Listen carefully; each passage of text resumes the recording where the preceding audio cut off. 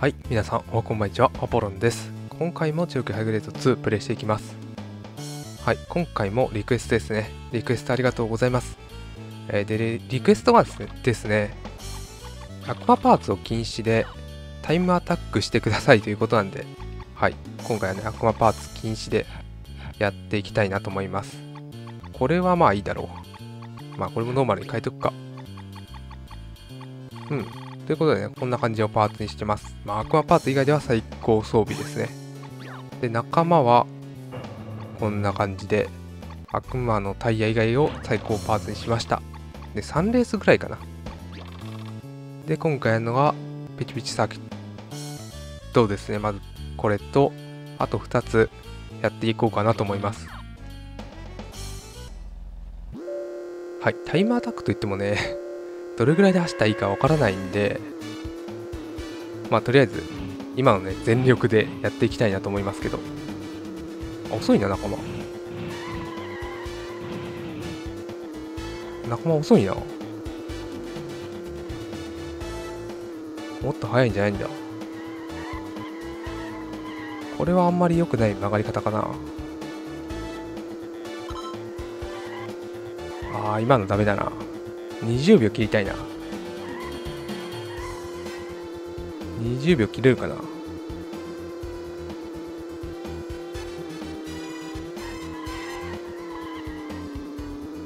ょっと一回走ってみて自分で目標を立てながらいけるそうだな。ここさえつまらなければいけるな。でもジェットタービン使っていいのか。そっか全然いけるな。そうジェットタービンを忘れてた。ジェットタービン使ったらこんな切れなかったな。どうしよう。全体タイムでどれぐらいだ。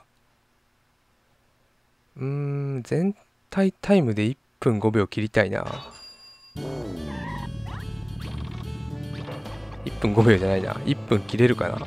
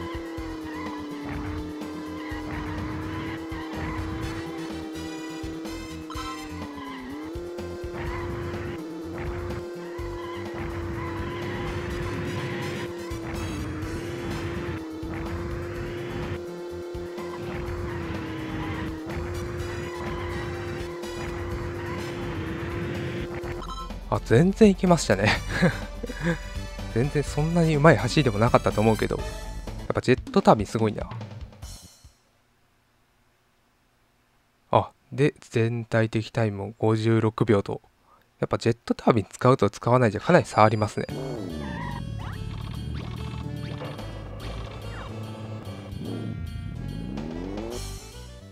はい、次はね、このゴロゴロバレーじゃないな。間違えたか。トゲトゲデザート。ここでやりたいなと思います。で、仲間もオフロードにして、ちょっと仲間がね、もうちょっと早かったらいいんですけど、ちょっと遅いですよね。やっぱ悪魔のタイヤつけないと仲間はダメだな。さあ、ここも走りやすいコースなんで結構タイム出ると思うけど。邪魔だな。こいつらが邪魔なんだよな。仲間がもっと頑張ってほしいな今回結構頑張ってるけど、ちょっと意外にオフロードってグリップ効かないんだな。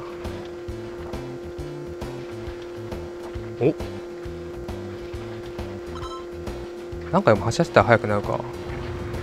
仲間がいいあれになってほしいんだよな。ゴーストというかマリオカートでいう。結構ちゃんと走らないとダメなの、ここ。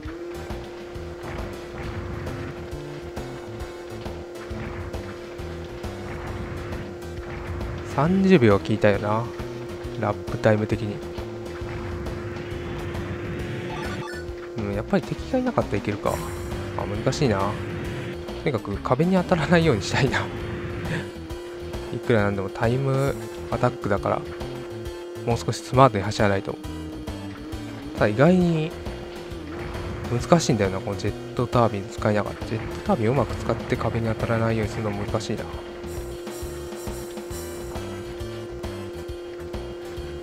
どこまで詰めれるかな。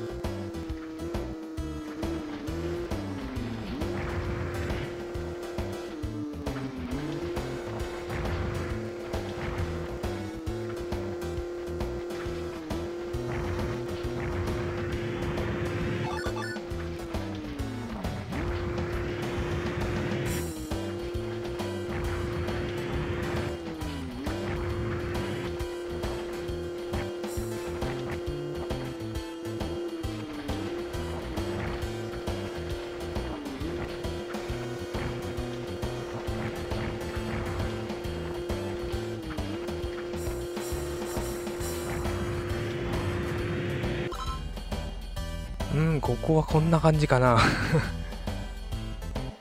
結構ね、難しいですね。ぶつからずに行くっていうのは。やっぱどうしてもジェットタービンである程度使っていった方が早いから、難しいな、タイムアタック動画は。どれぐらいが目標かわからないから。一応1分30秒は、切れるよな。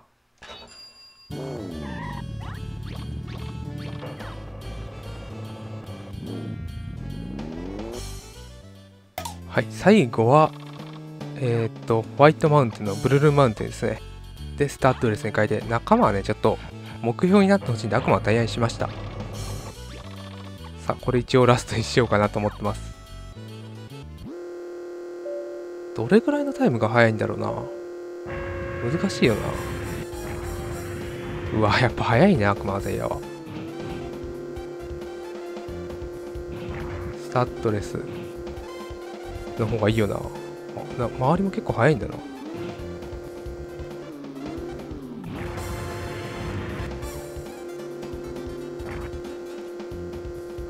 やっぱ速いな。でも一人遅いぞ。ここはぶつからないように。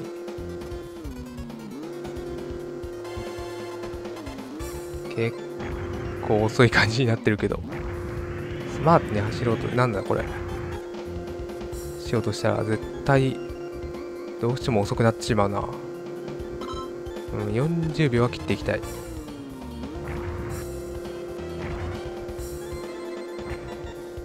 難しいな。普通にこうやってちゃんと走ったことあんまなかったもんな。や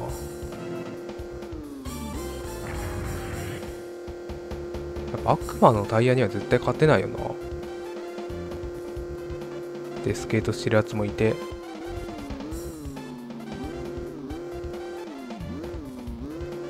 ゴーストがいてくれたら本当にいいんだけどな。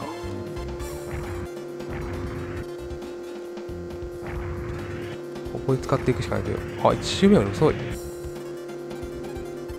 マジで全然遅いんだけど。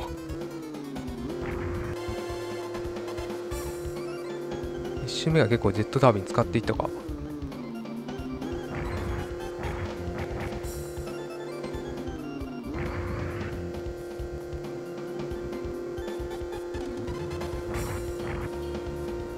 もうジェットタービンあんまないな。スケートしてんな。これはこっちの方が絶対速いもんな。こ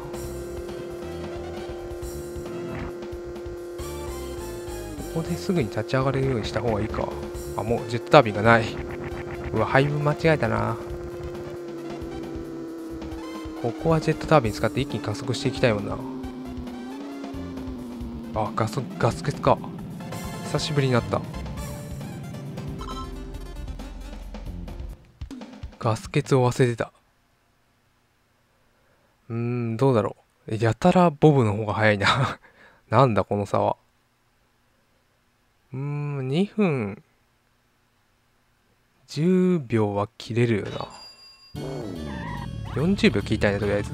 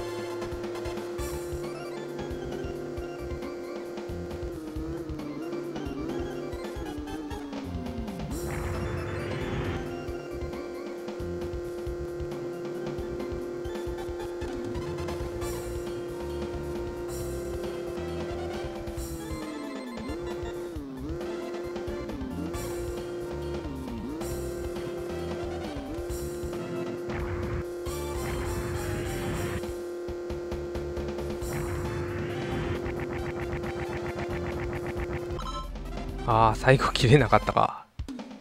まあ一応ね、40秒切れたんで、こんな感じかな。あ、一応レースレコードというかあれ出たのか。ベストラップは悪魔のタイヤ使ったやつかな。なんだろう。はい、ということでね、3つのコース、今回初めてタイムアタックやってみたんですけど、いや、難しいですね。なんだろう、雲をつかむような、なんていうかそういう感じの、ね、目標のないレースっていうのはやっぱ厳しいですね。どこまでやったらいいんだろうっていう感じがありました。ということでね、結論としてはね、このアポロにね、タイムアタックを、リクエストすると、ちょっと微妙な空気になるということで、はい。こんな感じでいいかな。ということで、今回の動画終了したいと思います。ご視聴ありがとうございました。